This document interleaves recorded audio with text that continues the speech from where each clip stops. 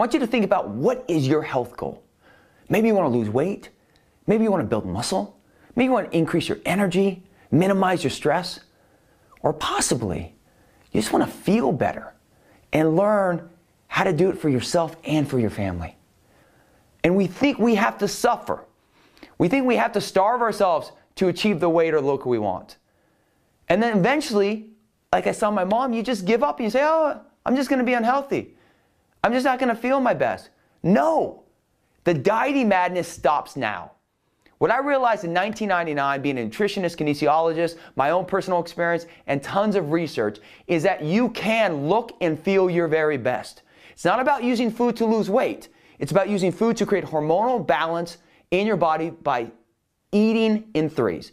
When your blood sugar is balanced in the right range, your body triggers the release of its stored fat.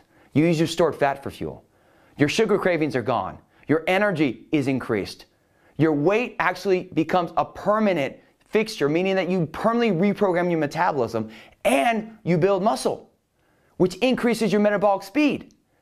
That's the key to getting your body back, to stop the dieting madness and understand your first step is to accept it that you need to eat in threes and food is your foundation. The dieting madness, as I said, stops now. It's time you understand that you can have the body that you want. You can feel your best and you can truly unlock your body's full potential.